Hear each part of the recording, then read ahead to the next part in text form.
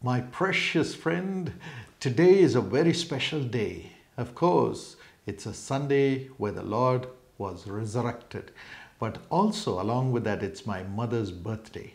Today, I wish everyone who is celebrating their birthday, their anniversaries, and also may God comfort those who are remembering their loved ones who are not with them today. We thank God for my mother's life of 82 years, and we thank God for His mercies upon her life. Today, the promise comes to us from Isaiah 35 and verse 2, which says, "They will see the glory of the Lord, the splendor of our God." Yes, even in my mother's life and in your life, you have seen the glory of the Lord.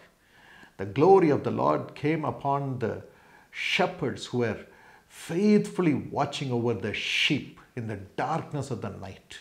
And the angels came and sang to them that there is going to be peace on earth, goodwill towards men. And they announced the birth of Jesus Christ.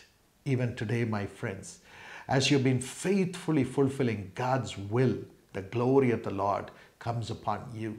Today you may say, I am in darkness. I am doing God's will. I am taking care of God's children and so on, taking care of my family with all faithfulness. But still there is darkness around me. But in all your faithfulness, today the glory of the Lord is going to descend upon you. That's what we have seen in my mother's life, 82 years. God has done it. The glory of the Lord is upon her, and it goes around the world even today at this age through her. In Matthew 17, you read, as Jesus surrendered himself to do the will of God and was willing to go to the cross as Moses and Elijah appeared to him and spoke to him about his impending death. The glory of the Lord came upon Jesus, and the splendor of the Lord came upon him. Even today, as you obey the Lord in whatever He has given you, the glory of the Lord will be upon you, and the splendor of the Lord will be upon you. This comes as you hear the word of the Lord and you do everything according to the word of the Lord. And secondly, this comes when you know the power of God and you say, I can do nothing, but greater is He that is in me than he that is in the world. And as you go trusting in the power of God which is in you, trusting in the word of God and doing things exactly as God wants you to do, then you will see the glory of God and the splendor of God, as you see in Luke 22:29.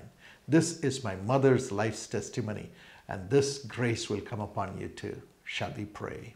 Father, we pray that your glory and your splendor will come upon your children today, Lord, in a supernatural way.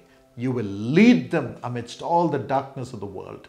Their paths will shine from now on, and they will hear your voice, and they will see your glory, Lord, and the world will hear what they say, and everyone's favor will be with them. Whatever they do, let it prosper today. Let them have miracles, good health, and divine peace. In Jesus' name, amen. God bless you.